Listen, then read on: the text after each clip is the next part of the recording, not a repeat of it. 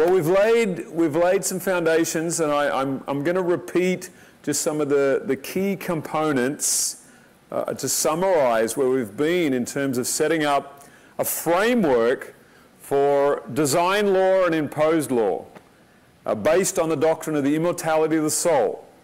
And then we want to take some of the implications of this into other areas that I think that you will find very interesting. And I will share some of my own journey in thinking about the implications of these things, precept upon precept, because that's what we're told to do. Once the precept comes clear, you need to follow that precept through the Scripture and see where it will take you, line upon line, line upon line. But before we do that, let's pray.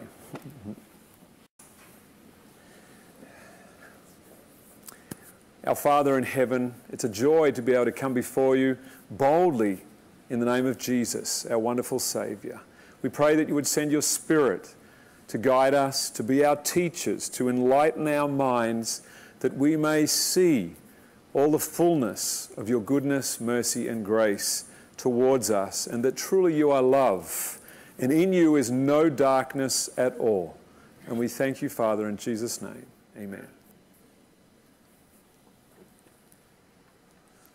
So I began in the last presentation talking about some of my own experience in the performance kingdom, forming a name, having been given a name, and then actually wanting to live up to that name by my works and by my achievements and my performance, thus proving that by nature that I have bought into the lie of Satan that you have a life in yourself and you must develop that and be good by or be valuable by what you do rather than who you belong to. And of course I mentioned I inherited the name Ebens, but when my grandfather said to me, remember you are an Ebens, that I felt the need to live up to this name by what I do rather than simply inheriting the name and living in that name. So you'll remember we talked about, and maybe I can take some of this down, we can redraw these things,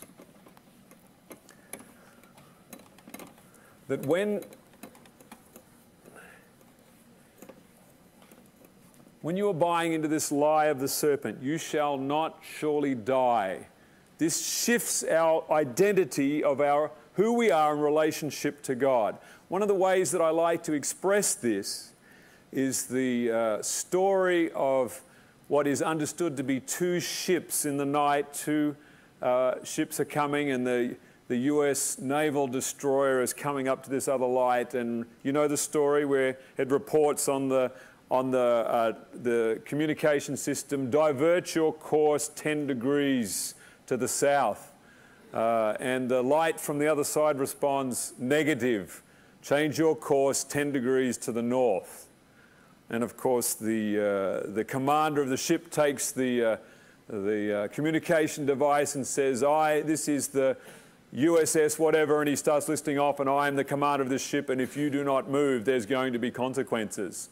And the other person responds and says, this is the lighthouse, your call.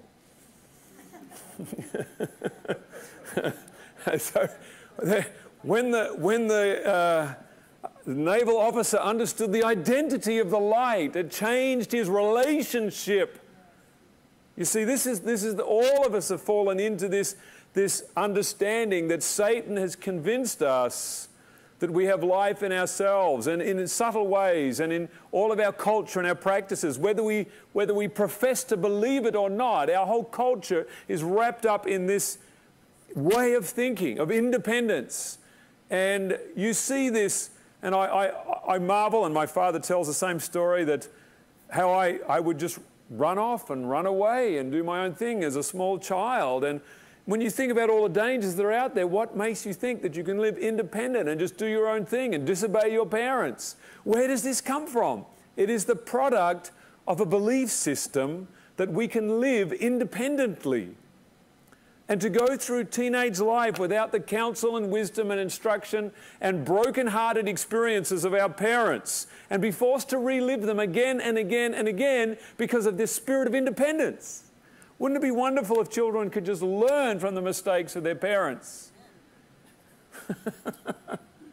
But then when they see us who are parents, and we are living with the consequences of our choices, and they see all our weaknesses as a result, they point to those things and well, we don't need to listen to you. And then they repeat the same mistakes that we make and end up in the same position so that their children will do the same thing to them. And all this is stemming from the lie, you shall not surely die. And this is the point, as I mentioned, this is the Spanish edition of the book Life Matters. I took that precept of the lie of the serpent, you shall not surely die, and just followed through its consequences for all of the major teachings of Scripture. And that's what we put together in this particular volume. But I was led to this from the principles, as I said, in this booklet, Identity Wars, or book, Identity Wars, which is how do we obtain value? What makes us valuable?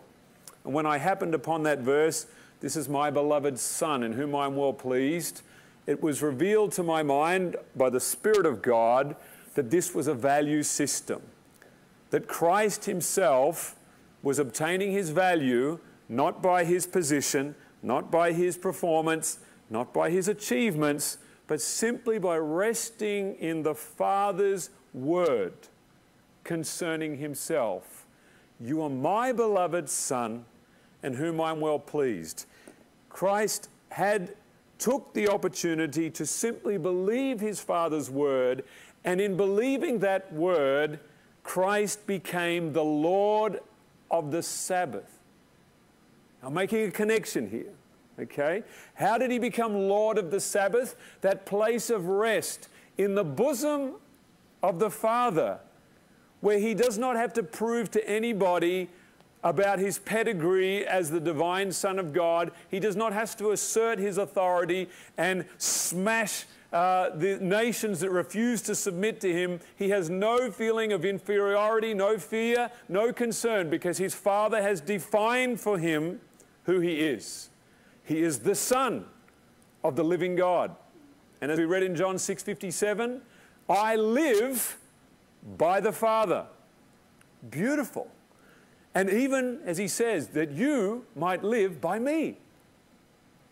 So in accepting his identity from the Father, letting his Father define who he is, Christ is both the author of faith and the Lord of the Sabbath.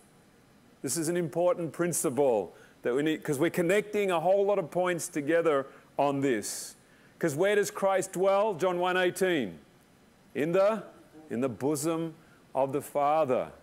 He does not stride out on his own. He did not have any adolescent experience of proving his independence from his Father. I do always those things which please him.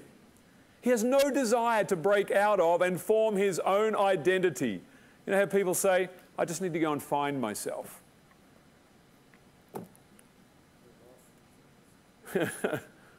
And you get lost. Go and lose yourself in the world and all that the world has to offer to find yourself. And this is where I was led down this path, and I was just amazed at the text, Proverbs 17:6. Children's children are the crown of old men, and the glory of children is their father.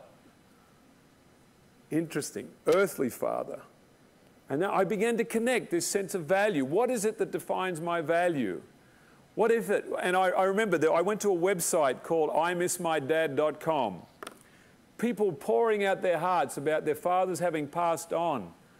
And story after story where children are saying, Dad, I wish you were here, and that I could just tell you, that you could see the things that I'm achieving, the things that I'm doing, that I might have, a word from you. Because it doesn't matter what you achieve and what you perform. What defines its value is your Father. He is the one that defines its value. Until he puts his blessing on it, it has no blessing. Do you understand what I'm saying? You can tell yourself all you like, well, what I've done is good and what I have done is marvelous. But there's always that nagging doubt. Maybe someone else can do it better. Maybe they can do it more wonderfully than I can do it. But when the Father says, Son, I'm well pleased. This is a delight to me. In the relational kingdom, in the design law system, That's what feeds the soul.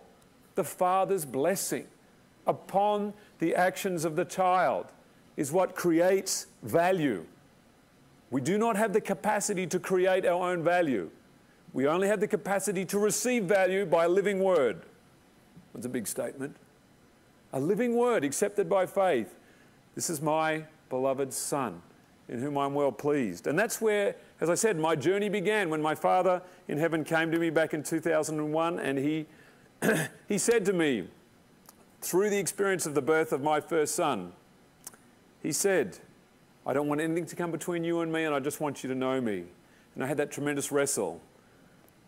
I had to give up my old value system of being valuable, what I achieve and what I perform. You are offering me an intimate relationship with you.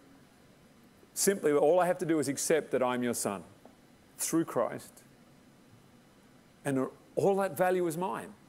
I am beloved of the Father, the one that made the heavens and the earth and all the universe.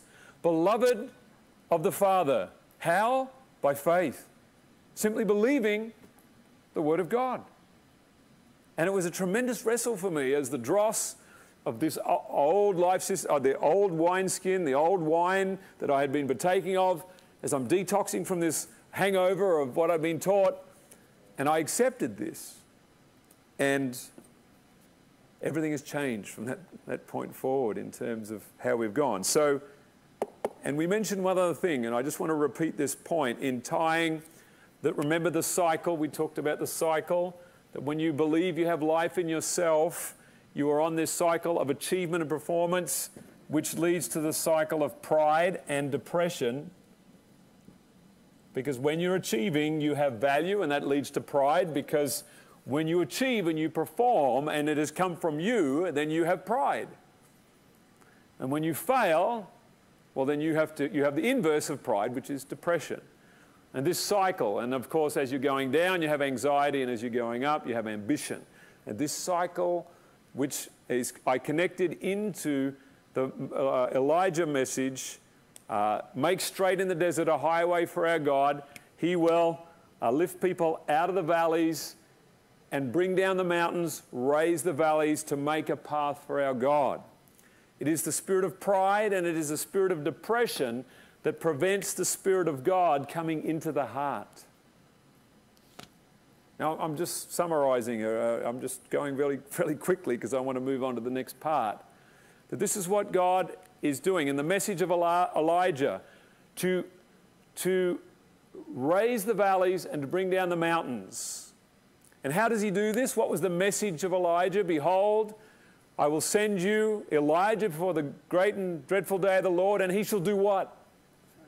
Turn the hearts of the children to their fathers, and fathers to their children. For what purpose? That they might receive the word that says, you are my beloved child, in whom I am well pleased.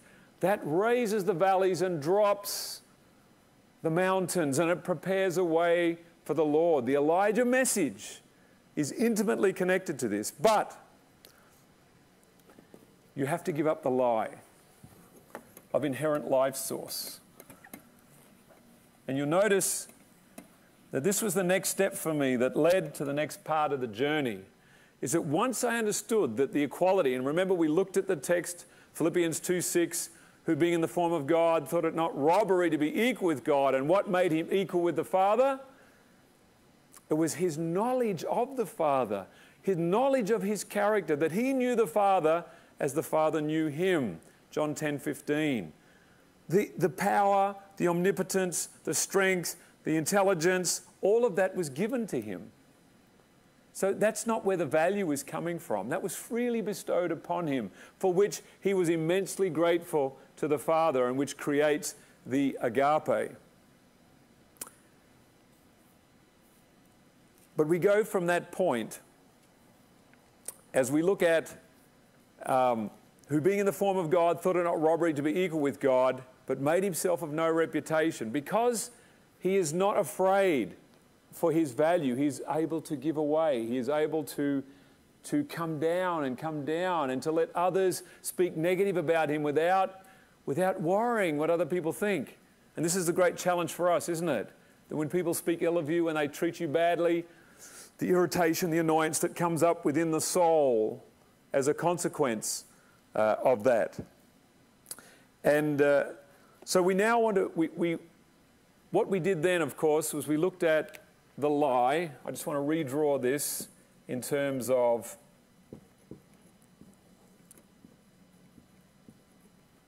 that God has life. And of course, this life is not just, we talked about the fact it's not just existence, it is the words that he speaks of blessing. It is the blessing, the fellowship that this life is encompassed. That in this model, man is completely dependent on God to receive this life. He has no life in himself. In the model that Satan has suggested, he is suggesting, yes, God has life, but he has given to man to have life in himself. Now, there's different variations of this, of course. We talked about New Age, where we are divine and we are God and we have life simply because of the fact we are God. The Western Christian formula was that God gave life to man, and then the only alternative after that is atheism, which was we're only here for a short period of time, and then an oblivion. Which is really an interesting situation. So by having this life, this concept of life in ourselves, our identity is shifted. Our perception of ourselves in relationship to the lighthouse changes, where we, as having life in ourselves, can actually mirror back to God, and we can ascend into heaven and be like the Most High, because we have life, God has life, he's just a bigger life source than us. And we could dare to say to him to move 10 degrees rather than us moving 10 degrees, because we have a false concept of our identity and his identity, our identity in relationship to him. Does that make sense? So what we then looked at was the idea that the Ten Commandments, once we introduce the Ten Commandments, in this system of having life in yourself, for God to say anything to you in terms of directing you or offering you guidance must be considered as something that is imposed upon you. Because if you have life in yourself, if you have existence of your own, anything that God would say to you is imposition. Do you ever find that when you can think of, from a child's perspective, when your parent is offering you guidance, do you welcome it? Do you look for it? Or is it a bit of a, I'm old enough, I can look after myself. I don't need you to tell me what to do. I have a brain. I know how to think. Stop telling me what to do. This is familiar territory. And this imposition, this thought of imposition that's existing within this system, all stemming from the lie, you shall not surely die. Now, there's one other point we made, and we just want to repeat this issue. Seventh-day Adventists do not believe in the doctrine of the immortality of the soul. So how can we be buying into this lie of inherent life source? What did we say on that point? Do you remember? Trinity. The Trinity? Through the Trinity. Why? Because as we look at the Son of God within the Trinity, the Son of God has life from himself. He didn't inherit it from his Father. So he is a completely independent, self-sufficient life source, having life original, unborrowed, and underived from anybody. And by looking at this, we obtain a pseudo-doctrine of the immortality of the soul. It creates the same effect. Whether you believe in the doctrine of the immortality of the soul or not, if you believe in the Trinity, through the doctrine of Christ not having an inheritance, then you end up with the same effect. You see, this is why I began to wonder, why is Adventism being affected by all the same things as those who believe in the immortality of the soul, or many of the same things, without actually believing in the immortality of the soul? It's the doctrine of the Trinity. That's what led us into that situation. Also,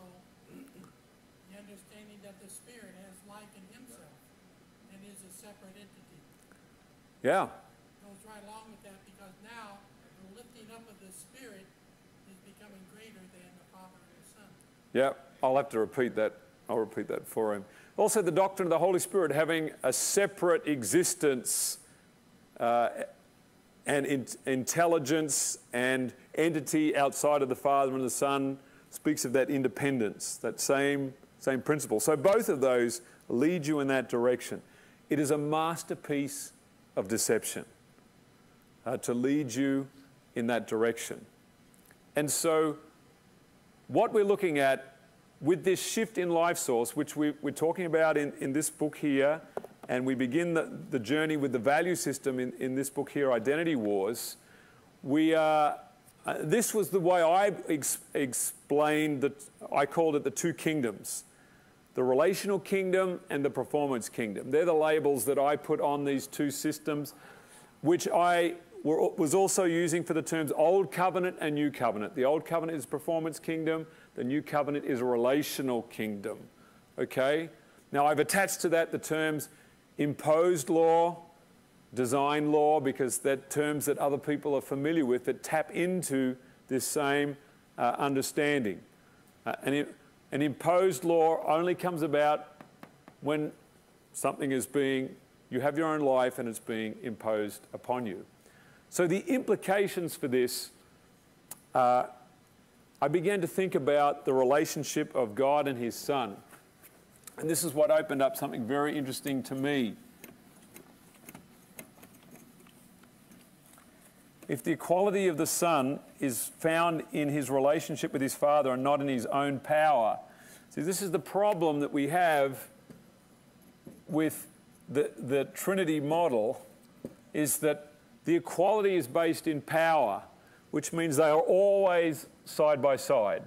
They always, if one became subordinated to the other in position, that would immediately affect their value. And so they cannot be subordinated. One cannot be subordinated to the other except for the purpose of demonstration. Jesus steps down and he becomes a human to demonstrate humility, to demonstrate all of these things, but that's not who he really is. Does that make sense? So he can demonstrate submission without actually having a framework of submission. This is coming to imposed and design. The design of this is not submission. There's no submission in the system. But once I understood that Christ is not equal with the Father based on power, I could then conceive of him being in a position of submission to his Father. Okay, that allowed for the development of the idea of the divine pattern. Okay, this was the step-by-step process that we were following. The divine pattern, that the Son is the magnification of the Father.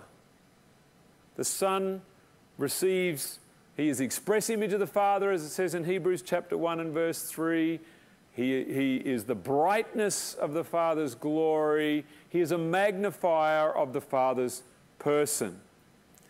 And the divine pattern only becomes possible when you give up this performance-based value system.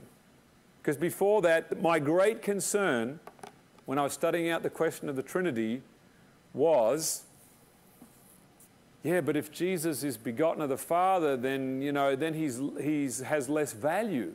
And that does damage to the atonement, because you see that line of thinking? Because then he's an inferior being, and that makes the sacrifice of Christ inferior. And this is what the church teaches.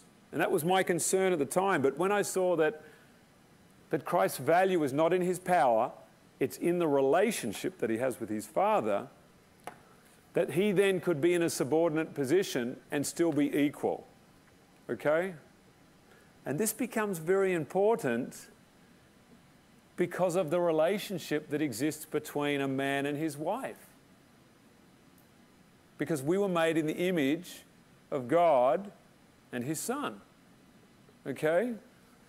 So if we have this pattern of the Trinity, then our marriage must be operating on the same pattern of co-equality based on power, position, and performance. It's intellect for intellect, mind for mind, strength for strength in some cases. And that creates a lot of tension, doesn't it? A lot of tension. But in the divine pattern, if we were made in their image, and we'll just look at a few verses on this, and we've touched on this in Life Matters, but also in the book Return of Elijah. 1 Corinthians chapter 11.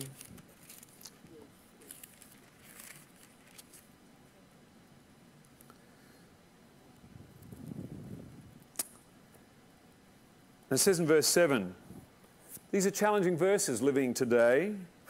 For a man indeed ought not to cover his head, for as much as he is the image and glory of God, but the woman is the glory of the man. That's a challenging verse in our culture, in our environment. The woman is the glory of the man. Isn't that male chauvinist? Isn't that arrogant? Members of my family from the past have said, Paul was a male chauvinist. The way he wrote, he treated women badly. Well, when you're operating in this system of equality, yes, of course, it's quite chauvinist. But in the other system of source and channel, it's a completely different system, because Christ is the express image of the Father, and the wife, and he is the glory of the Father, and the woman is the glory of the man. It's a completely different system in which to operate in. And that really began to intrigue me in terms of this relationship that exists between the Father and the Son as a pattern for all other relationships. And maybe we better spend a bit of time on that right now. And we look at 1 Corinthians 8:6. I'm just quickly going over some key points here, which hopefully most of you are familiar with. But I just want to put all these things together. 1 Corinthians 8:6, in terms of the relationship of God and his Son, says, but to us there is but one God, the Father, of whom are all things. And that word in the Greek is ek, from which we understand as the word source or origin. Okay? One God, the Father, of whom are all things, and one Lord Jesus Christ. The word in the Greek is dia, which means channel. And you can look this up in the Strongs. These are the words. It uses the word origin and channel. I'll just change it to the word source. Source, channel. This is the pattern of this creation. This earth is based on a source and channel relationship. And everything within this creation works within this source-channel system, because we were made in the image of God. So God has made everything in this system source and channel. Okay, that has dramatic implications for how we live and move and have our being. And we look at other aspects of the relationship between the Father and the Son. And again, I'm just going quickly on this. Colossians 1:15, it says that Christ is the image of the invisible God. So the Father is invisible. The Son is visible. 1 Timothy 1:17, God immortal, invisible, God only wise. 1 Timothy 6:16 and 17, dwelling in the light which no man can approach unto. No man has seen God at any time, as it says in the book of John. The only begotten Son, he hath declared him. He hath revealed him. Invisible, visible. And as we see in Hebrews 1:3, the Father has glory and the Son is the brightness. The brightness of the Father's glory. And these are the three main, there's other ones that I have in the booklet, The Divine Pattern of Life, but these are the three main attributes of Father and Son for which we have been created in this image. Okay? And this has tremendous implications for how we read the Bible, how we speak, how we operate in our marriages, just a few basic ones. the sanctuary in heaven operates on a divine pattern. Most holy place is the source, but you can't get to the source except through the channel of the holy place. Okay, it's a divine pattern. Holy place, most holy place. Operating, you can get no other way into here except through. No man comes to the Father except through me. And what do we find in the holy place? The bread. I am the bread of life. We find the candlesticks. I am the light of the world. All this is operating. Christ's ministry in the holy place for us to bring us to the Father. These are just some basic principles of the divine, what I call the divine pattern. Okay? And this opened up a whole lot of amazing things to my thinking. And I just wanted to mention that point to connect into this framework as we go along and as we talk about this. All right. Now I want to come to something that I find very exciting. If this isn't exciting enough already. These two systems in terms of, and we'll use the term design law and imposed law. Now, with the imposed law system, every time God speaks, it has an element of force in it, okay? In the design law, when you're operating in design law, because you are connected to Him, everything He says is life. Every instruction He gives is life to you because you are dependent on Him for everything. So in the garden, when God says about the tree of the knowledge of good and evil, what did God say? In the day you eat thereof, you shall surely die. Now when God says those words, you shall surely die, in a design law system, what does that mean?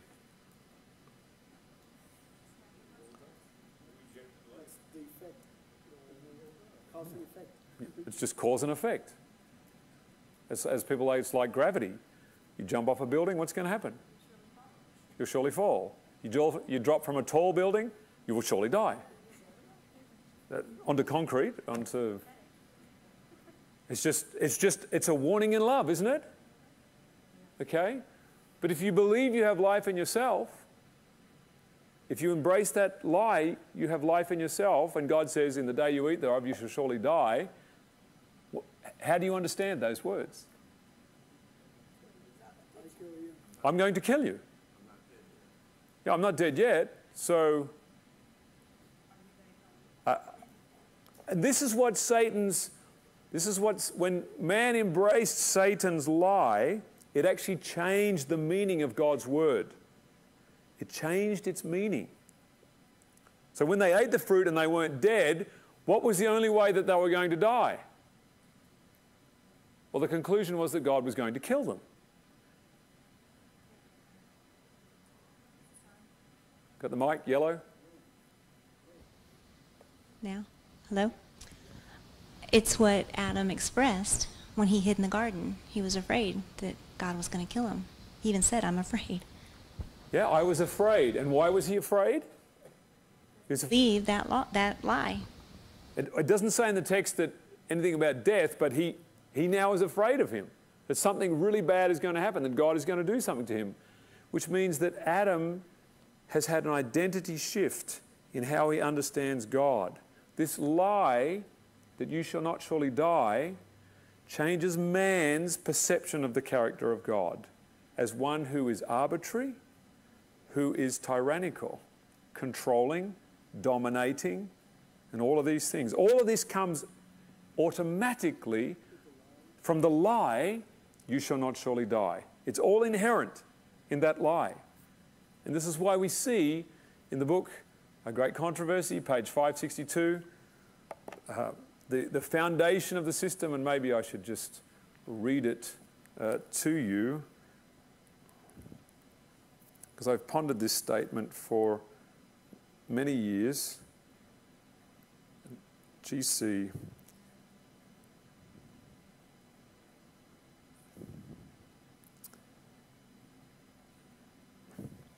561.2.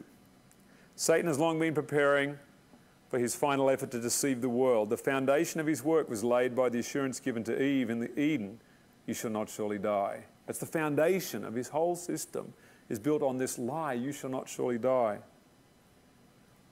In the day you eat thereof, your eyes shall be opened, and you shall be as gods, knowing good and evil. Little by little, he has prepared the way for his masterpiece of deception in the development of spiritualism.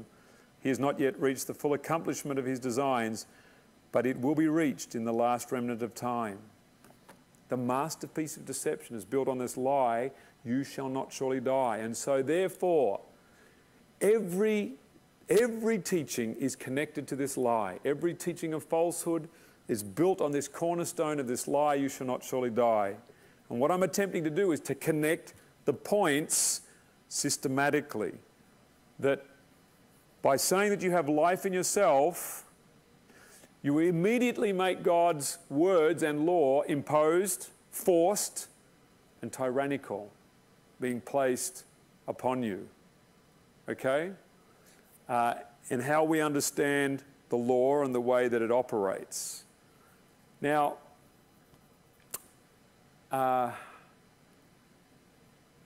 just wondering where to go next with that.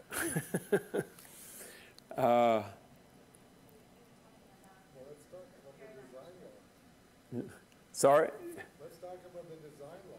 Talk about the design law. In other words, when it's a delight to do the Father's. Okay.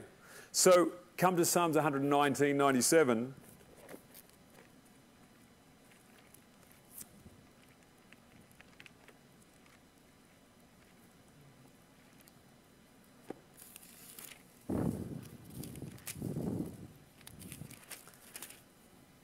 It says, oh, how I love thy law, it is my meditation all the day.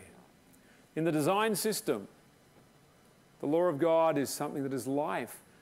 Proverbs 13:14, the law of the wise is a fountain of life. It's a fountain of life. Psalms 1:1-3 says that he that, what does it say? I better read it. Can't remember it. It's after lunch, can't remember. You put that to song, Gary? But his delight is in the law of the Lord, and in his law does he meditate day and night. And he shall be as a tree planted by the rivers of water, that bringeth forth his fruit in his season. His leaf also shall not wither, and whatsoever he doeth shall prosper. Okay?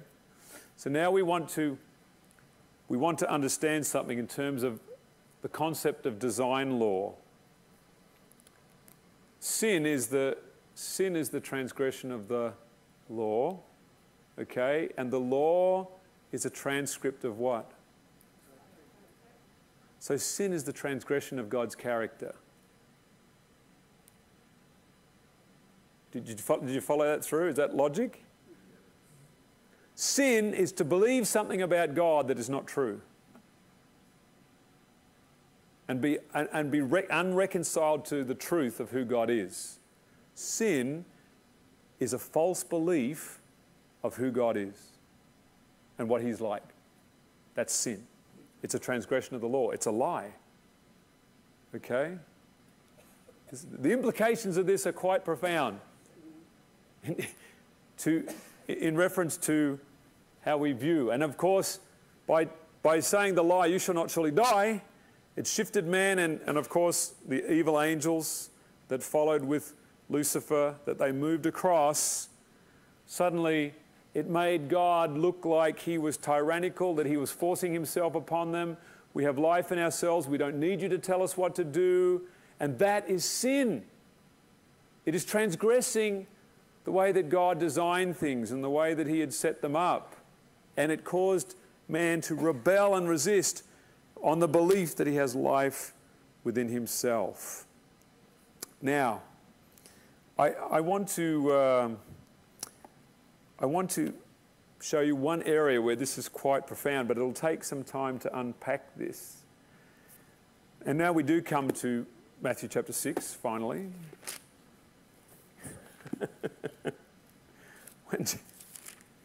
When Jesus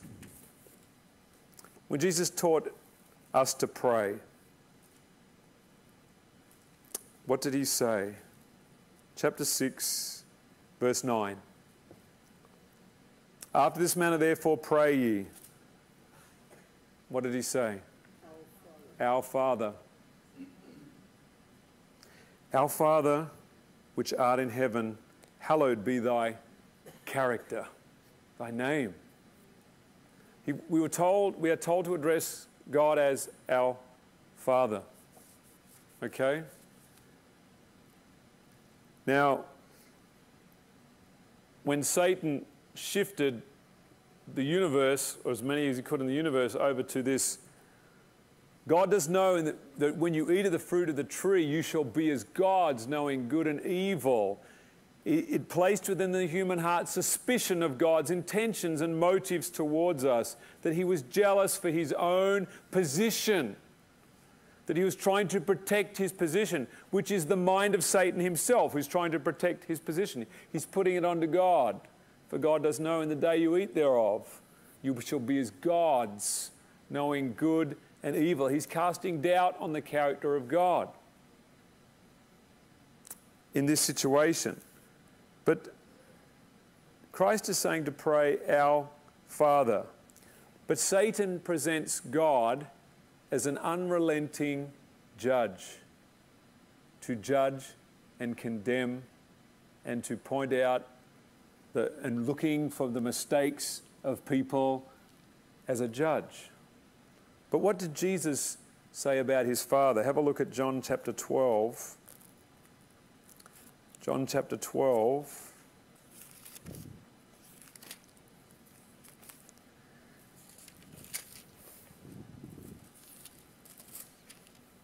And we looked at this last night, but we're going to look at it again. Verse 44, Jesus cried and said, He that believeth on me, believeth not on me, but on him that sent me. And he that seeth me, he that seeth me, seeth him that sent me. The beautiful revelation of the Father.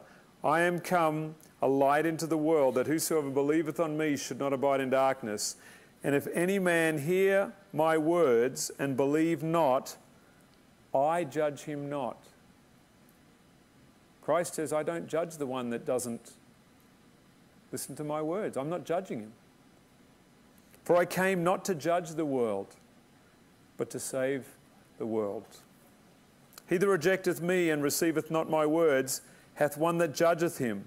The word that I have spoken, the same shall judge him in the last day. How does this work? Christ has given us a witness of God's character, and he's left that on record for us, and what we do with that is what will judge us in the end. But he himself, he says, I judge not. Come over to John chapter 5.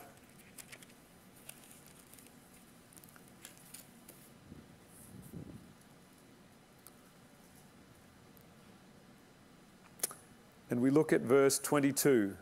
For the Father judgeth how many people? Now you have to think about this for a minute. The Father judgeth no man. Your mind, if you have any kind of understanding of the Scripture, your mind should be firing off texts like this saying, but what about Daniel 7? What about the thrones that were set in place? The books were opened and the judgment was set. Doesn't that say that God is a judge? We just have to block this verse out, because God is the great judge, the judge of all. But Jesus says, the Father judgeth no man. That's any man, righteous or unrighteous. Does that make sense? Well, what do we do with this? And this is what we talked about in the presentation this morning. Well, what are you going to do with this now? Fear him. Fear him that is able to destroy both body and soul in hell. Yeah. Okay? Because you need a little bit of fear. All right? So God says, Jesus says, for the Father judgeth no man, but hath committed all judgment to the Son. And what does the Son say? I'm not judging. The word that I have spoken will be your judge. The witness that I have left behind, the testimony that I have given of my Father will judge you. This is different from examining and going through and looking and testing. Look at verse 24. Verily, verily, I say unto you, he that heareth my word and believeth on him that sent me hath everlasting life and shall not come into condemnation, but is passed from death to life. That word condemnation is also translated judgment. He shall not come into judgment, but is passed from death to life. What does this mean?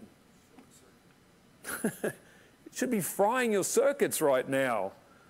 But how does this fit? I mean, the central pillar of our faith is the declaration under 2,300 days, then shall a sanctuary be cleansed, the most holy place, the books are open, and we're going through the records, line by line, looking at every deed done and not done that should have been done. The great judge of all the earth is judging everyone, right? When Jesus said to Zacchaeus, today salvation has come to this house, it was the same principle. When Jesus said to Zacchaeus, today salvation has come to this house, it's the same principle. He was declaring that. He was declaring it, wasn't he? But didn't he have to wait for the judgment? Well, I don't think so. This is something we need to process and to understand in terms of the character of our Father.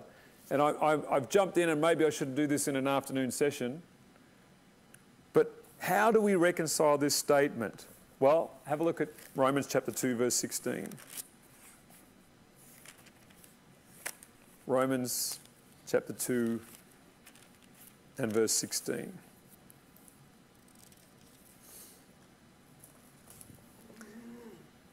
In the day when God shall judge the secrets of men by Jesus Christ according to my gospel. What do you hear when you hear those words? Jesus had the authority right then and there. Yeah? How does God judge the secrets of men? By Jesus Christ? Through his gospel. Through the revelation of the character of the Father, by revealing the loving character of God, this tests the hearts of all men as to whether they believe this witness or not. And then we come to Matthew 7 verse 2. Okay, Matthew 7 verse 2.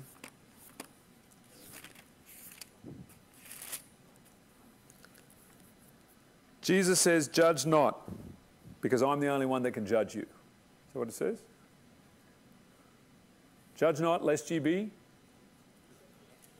judged. So who are the ones that are judged? The judges are the ones who are judged. Those who judge are judged. Interesting?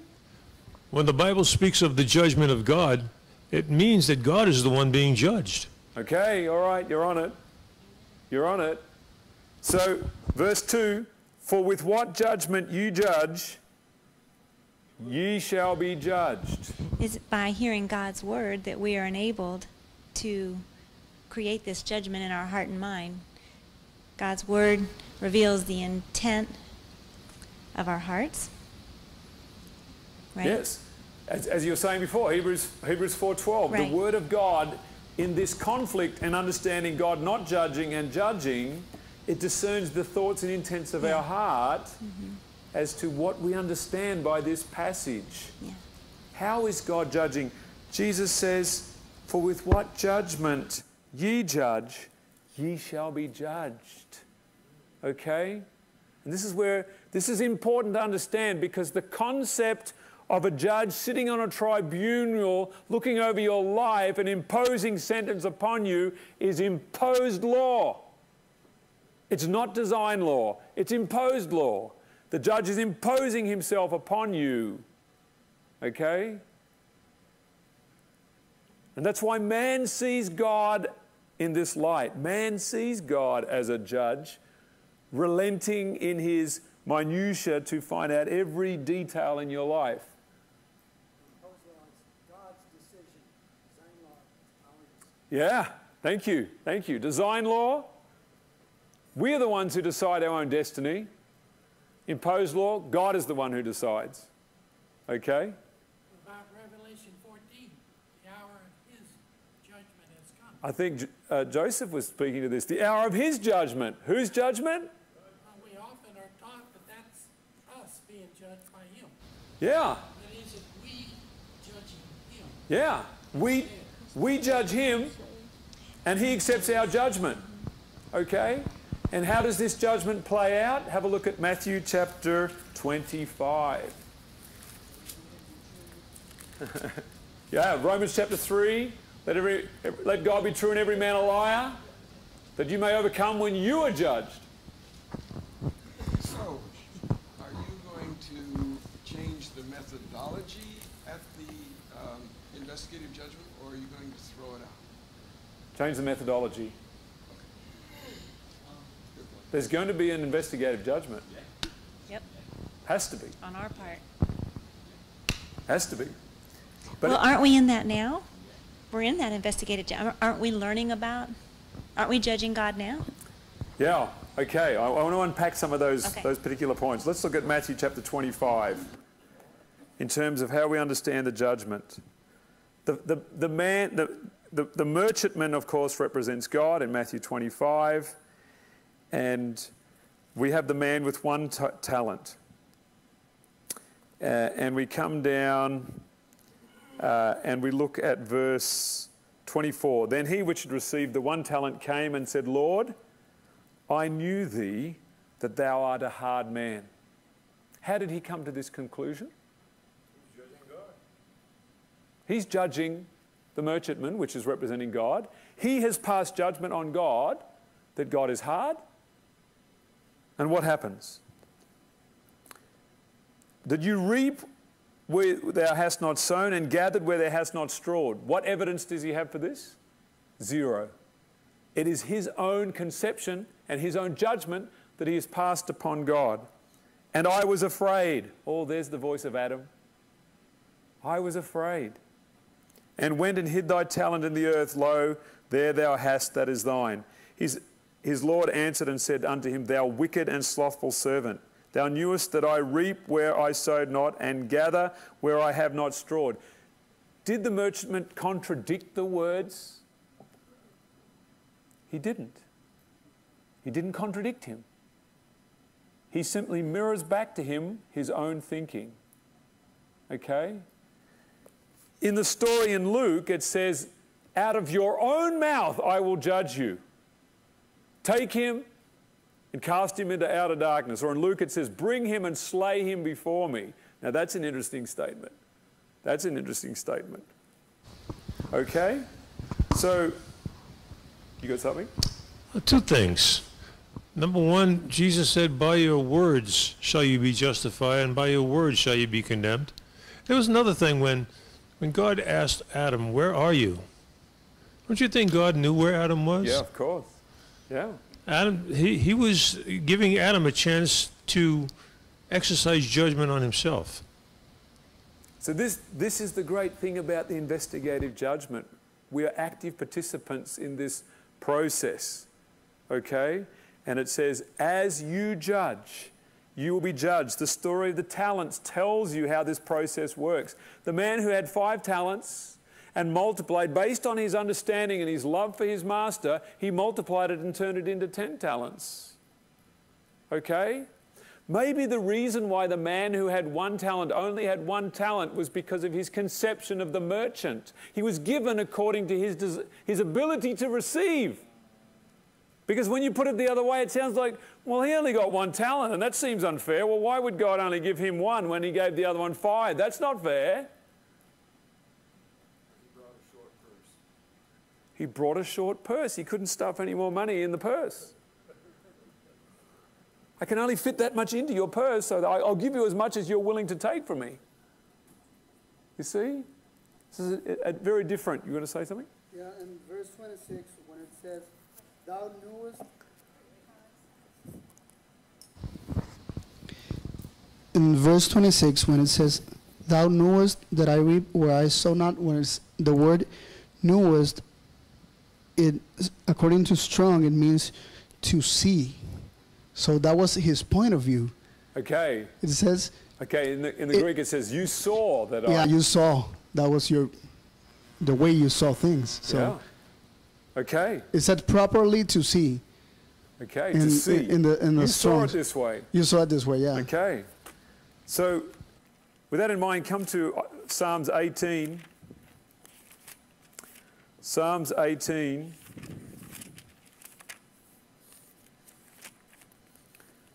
Look at verse 24. Or 25.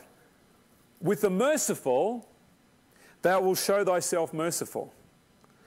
With the upright, thou wilt show thyself upright.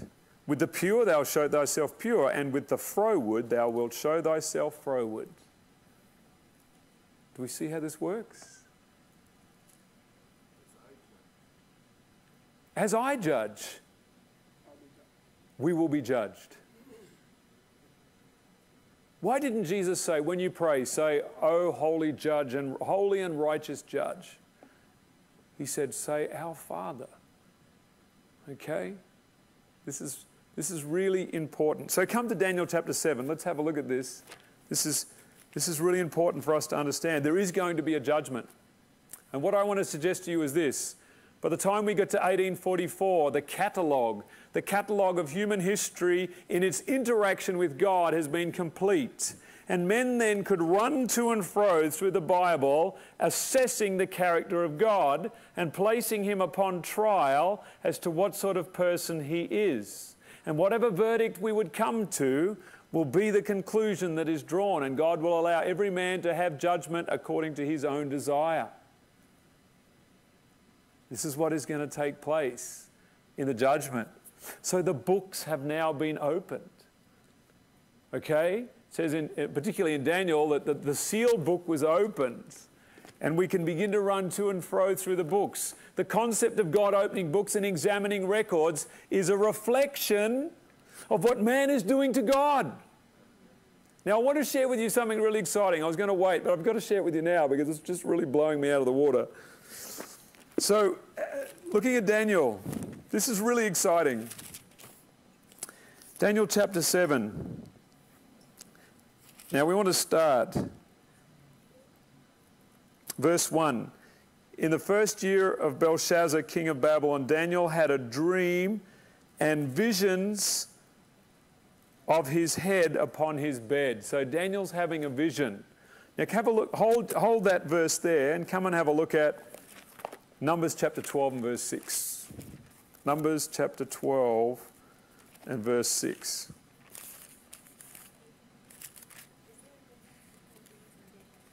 There's a difference in the word, yeah. Yep. Numbers 12:6. Now the word, I think the word here, if someone's got Strong's with them, it could be chazon. I don't think it's the mareh in this one, but someone might want to look that up for me. 12:6. And he said, "Hear now my words. If there be a prophet among you, I, the Lord, will make myself known to him in a vision and will speak unto him in a dream." Now that word vision in the Hebrew is mara, which means mirror. Okay? In a mirror. Got something there, Joseph? Yeah, there is something in Daniel 4 that even King Nebuchadnezzar, after Daniel revealed the dream, spoke and said, oh no, he said, your God is a God of God and King of... He judged God. He said, your God is the King of Kings and okay, so God he's of passing gods. judgment. Yes. Okay, there we have it again. So this word vision in Numbers 12:6, its meaning is mirror. So every time there's a vision occurring, God makes himself known in a mirror. It gets interesting. Now, this same word for vision in Numbers 12:6, have a look at Exodus 38:8. 38:8. Same word. And he made the laver of brass, and the foot of it brass of the looking glasses. That's the same word, Mara. The looking glasses of the women assembling, which assembled at the door of the tabernacle. The laver was made out of looking glasses called Mara, which is exactly the same word as vision. So what am I saying? That when Daniel had a vision, it's in a mirror. It's coming through man's understanding of what is taking place. He makes himself known in a vision, in a mirror. So this vision that Daniel has is actually expressing man's understanding of what God is doing. It's coming through a vision. Do you see the implication of this? That this is our perception of what he is doing in the judgment. Okay? He's doing something, but He's doing something, but this is through the mirror. This is what we are understanding that he is doing. Okay? Now, what does it say? And I've just had a thought come to me right then in Daniel. It says, a fiery stream issued from before him. Okay? 10,000 ministered unto him, 10,000 times 10,000 stood before him. Now look at Exodus 24, verse 17. You get a similar fire going on here. Exodus 24, verse 17. And the sight of the glory of the Lord was like devouring fire on the top of the mountain. Where? In the eyes of the children of Israel. This is how they perceived the glory of the Lord. Their understanding of this was that it was devouring fire. It was there to kill and to destroy them. Because they're under the concept of imposed character, imposed law. Their perception, I knew you that you were a hard man, reaping where you do not sow. And so what Daniel sees in vision is it's a vision of the night. And this is another important point. He sees this picture of God, okay, sitting and doing these things. God is sitting. There is a judgment taking place, but it's coming through a vision of man's comprehension and man's understanding. Does that make sense? Maybe? I've got more on this. Is this why he says, the text says that he gave the judgment to the saints? He gave the judgment. I'm so glad you picked up on that, because I was reading that the other day and I'm thinking, oh, I wonder if that's what that means. He gave the judgment to the saints. Right. They have the right judgment. So he yielded the judgment. It's his judgment. And he said, the saints have my character correct. They've worked it out. They've assessed my character correctly. And that is the dominion. Christ has given a dominion and a kingdom. And the dominion and the kingdom are those who judge the character of God correctly. That becomes the dominion and the kingdom and the glory, which is character. You see? So, okay. Are you beginning to see something interesting here? In terms of, this is so beautiful. Because how do you harmonize the statement of Jesus? My Father judges no man. Could you believe it? The central pillar of Adventist faith completely screwed up and twisted and totally misunderstood. Well, there was a voice in the wilderness that was crying out, saying it's the judgment of God that's taking place. Can you not take this application to heaven and see that the angels had to decide and judge God? Yeah, the angels. Yeah. They all had That's to decide. powerful. Isn't it powerful? Yes, it is very powerful. Now let me show you something in Daniel chapter 10, because it's really, this is where it really gets interesting, and I'm breaking into a number of different presentations, but it's okay. As Jim has lamented several times, I'm always meshing presentations and making it hard. So There was a time in my life when I was asked lots of questions. One of the questions was, what do you make of this verse where it talks about the stream of fire? And something intuitive said, I believe that it depends upon your perspective. At one angle, you see a fire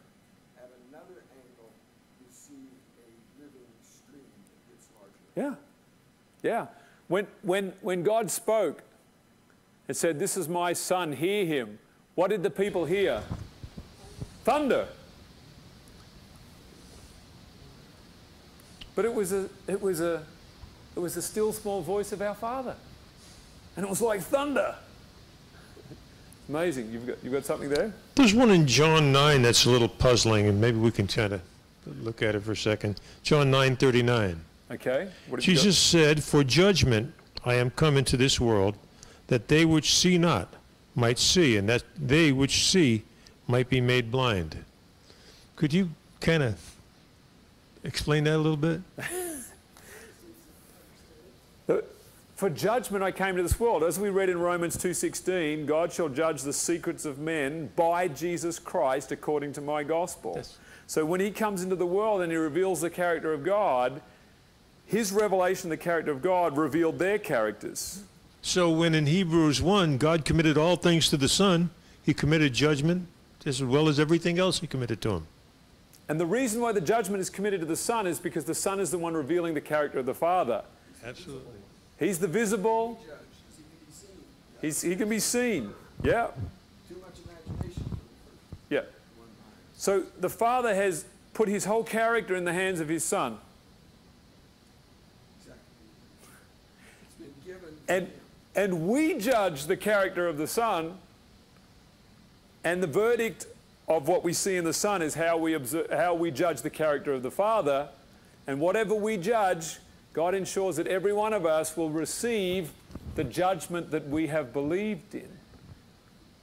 And the investigative judgment that is going on is as we are going through, and I can tell you, as I'm studying this particular question, and I'm seeing God's character, it is testing the intents and thoughts of my heart. It is going through layer. I'm being searched with candles, as it says in Zephaniah. It's going through me. Every detail it's going through and testing my character against this character that I'm seeing that is like Jesus. That's an investigative judgment, because it's testing me.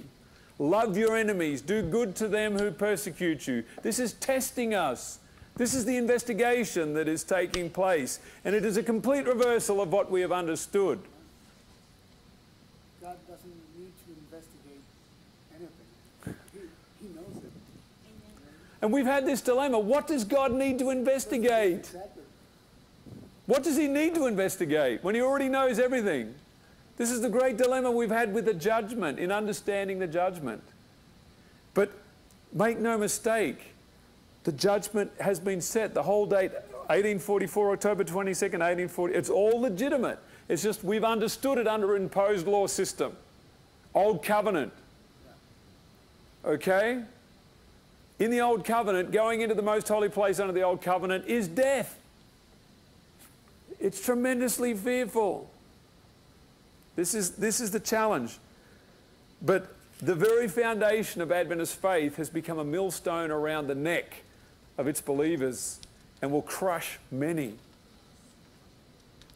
The evangelical part of the church tried to escape this doctrine by simply throwing it out and getting rid of 1844 and throwing all those things out. No, that's not the way out. That's the wrong way to go about it. There is a judgment. There definitely is a judgment. But how it plays out is completely different from what we've understood. Why? Because my thoughts are not your thoughts, and your ways are not my ways. Now come to Daniel chapter 10. Oh, I shouldn't go this long this afternoon. Sorry. Daniel chapter 10. Are you waking up now? I'm getting excited. Now notice, it says, verse 5, 10:5, "Then I lifted up mine eyes and looked, and behold, a certain man clothed in linen." Who is that? It's Jesus. "Whose loins were girded with fine gold." The Son of God. So his loins are fine gold. Gold is a representation of purity of character. A correct interpretation and understanding of character is gold. But what else does he notice?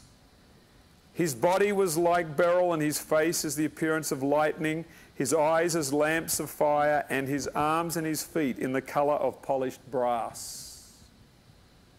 In this vision of the night, the feet and the arms of Jesus are in the color of brass, which means there is a perception of his actions that are not seen correctly. His actions and his movements are not understood correctly.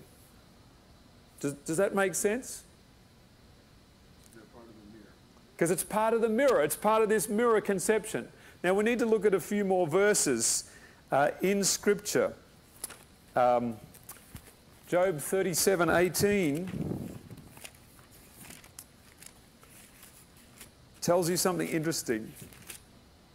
And I've covered this in the presentation, the brass mirror. But Job 37:18,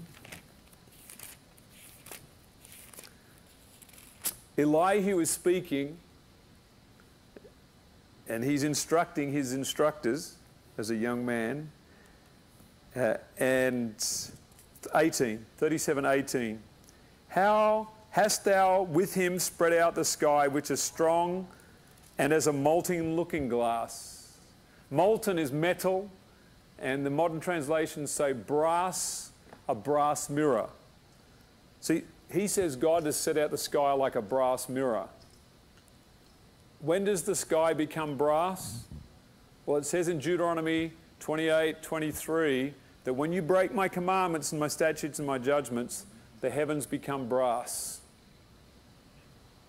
Okay? And if it's a brass mirror, and you look up into the heavens, what do you see? You see yourself. Okay? You see yourself. You think you're seeing God, but you're actually seeing yourself. And this is exactly what James says in James 1:23. Oh, I'm right there. For if any be a hearer of the word and not a doer, he is like unto a man beholding his natural face in a mirror. James 1:23. And this is what we're seeing in the vision of Daniel. Daniel, in the season of the night, in the vision, in the mirror of the night, God's actions are perceived and understood by man as a meticulous judge. But you're getting excited, Daniel. Meticulous judge. But God, as it says, we've got to take the words of Jesus, the Father judgeth no man. Who are you going to believe? But the thing is, if the Father judgeth no man, that immediately condemns all of us, doesn't it? Because how many people have we judged? How many people have we sat in the judgment seat and condemned them and sentenced them to disfellowship from our presence?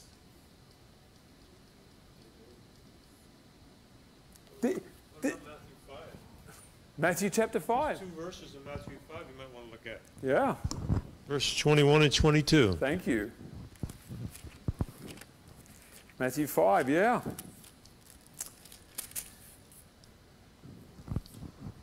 You've heard that it has been said of old time, thou shalt not kill, and whosoever shall kill shall be in danger of the judgment. But I say unto you that whosoever is angry with his brother without a cause shall be in danger of the judgment.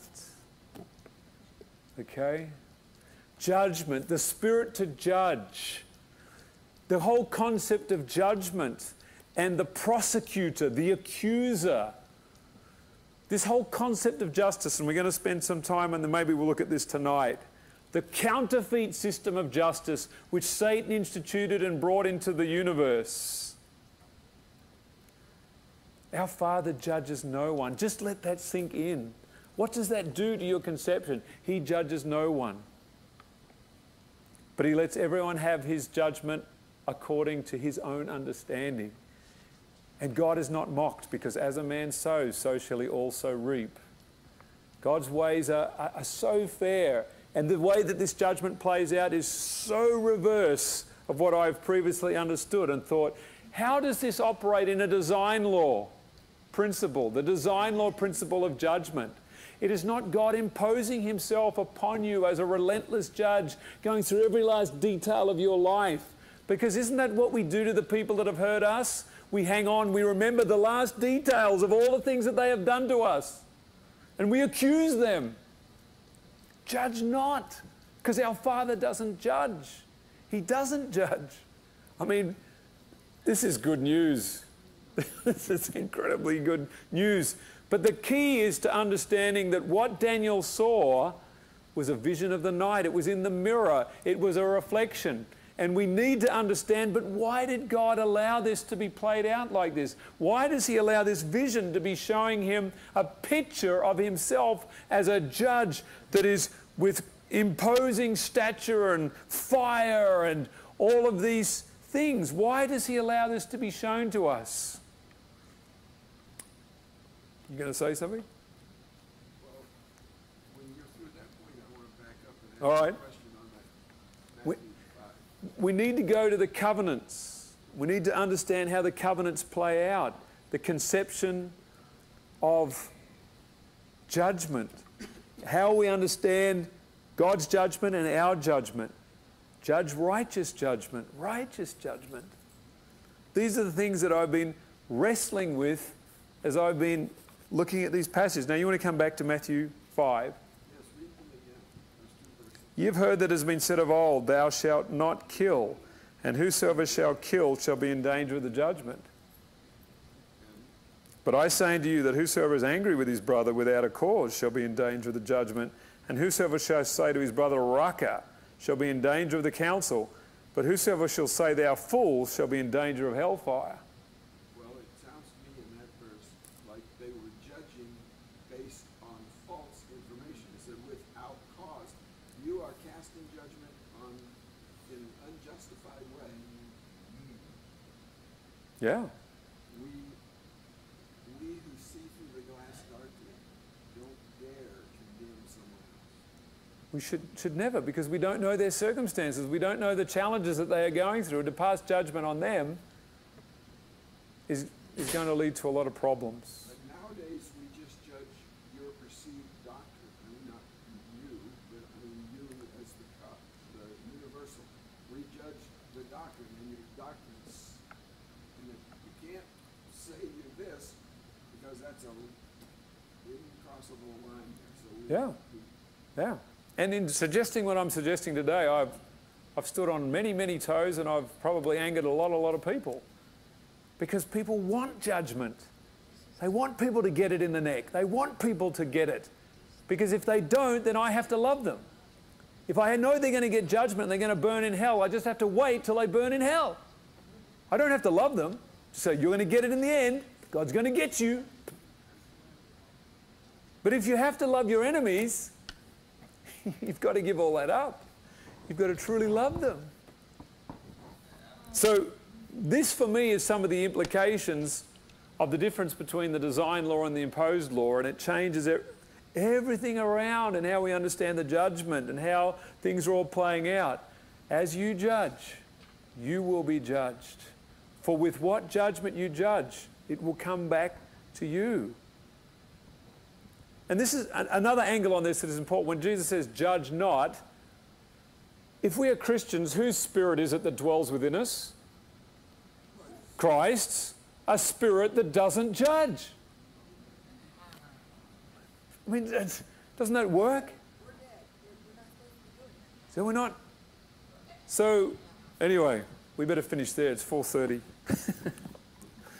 I just want to put some thoughts out there. We'll come back tonight and we'll look at the atonement and the demand of justice. We need to look at the demands of justice. Yeah. I just want to quote somebody. I just love this quote. The knowledge that my Father does not condemn me takes the power of sin away, and the joy of service to our Savior is a complete delight. Do you recognize that? Do I recognize that? That quote? Maybe. It's yours. I wrote that, did I? Amen. It's perfect. There is therefore now no condemnation to those who are in Christ Jesus, who walk not after the flesh but after the Spirit. No condemnation. He that is in Christ is a new creation. This is such a revolution in understanding. So, sorry? No condemnation, no judgment. No judgment. There is no judgment because the Father judges no man. The final quote on this that I want to leave with you that trigged me onto this idea, and I guess I better just read you the quote because its implications are big and it'll work into our next presentation.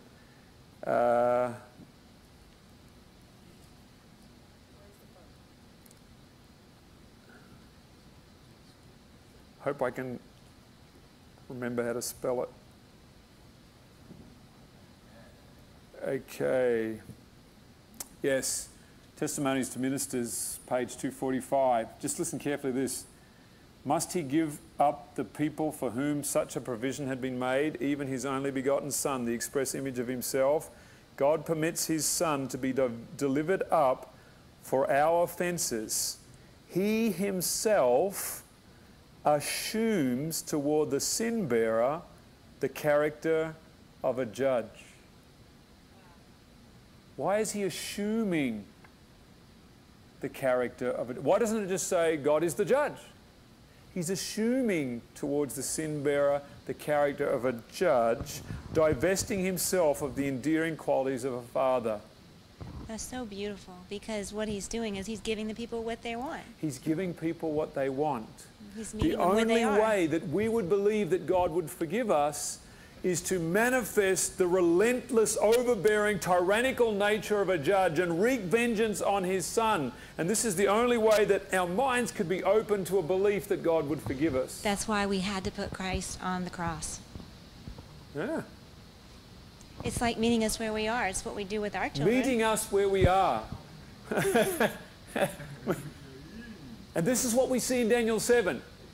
God is meeting us where we are. He assumes towards the sinner the character of a judge in order to bring him to Christ. All right, we better finish. There's a lot more. Sorry? Yeah, Why? it's just getting good. Well, we've been going 90 minutes and... This feels like a new movie. huh? This feels like a new movie. Oh, does it? Well, we can go to questions if you want to keep going. Do we have to wait till 7? Can we come back a little earlier? Well, once we get away, we'll find enough to do it. I just don't want our thought process to get interrupted. Yeah. Well, Then huddle. I think you need to process some of the things that we're saying here and look up the words judgment. You need to go back and read Facing Life's Record and go over the concepts of judgment and just, just test this principle. Test the principle. But always remember the words of Jesus. The Father judges no man. This is really important.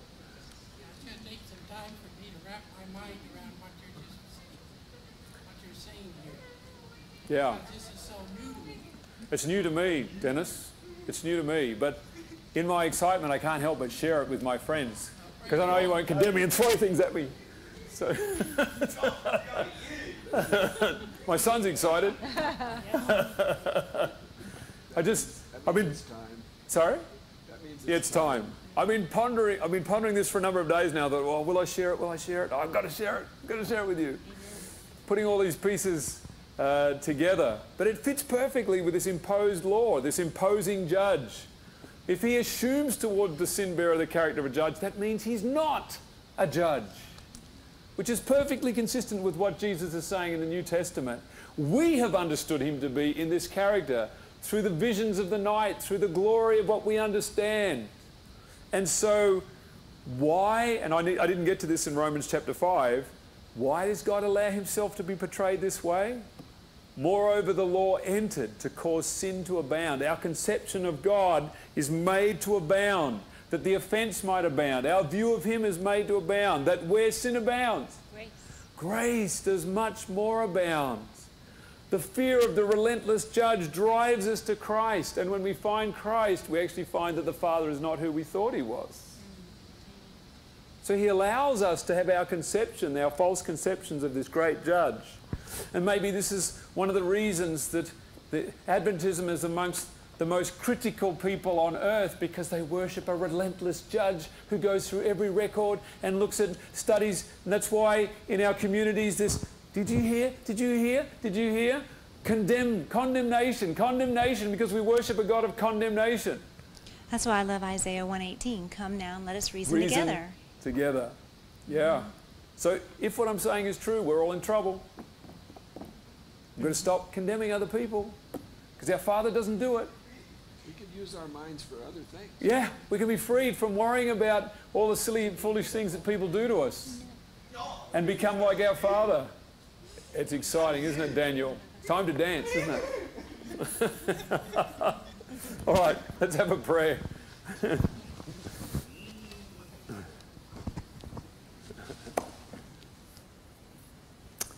Father, I thank you for this opportunity to share on this subject of you as a judge and how we have understood this. And Father, I pray that we will study these things out, line by line, precept by precept, to see whether these things are actually true. We need to take the time to look at these things. But in the design law system versus the imposed law system, truly, you are our Father, and you are never divested of your endearing qualities. You do not deny yourself, but you allow yourself to see us this way in order that we may be brought to Christ and that we may see the truth of your character. And I thank you in Jesus' name. Amen.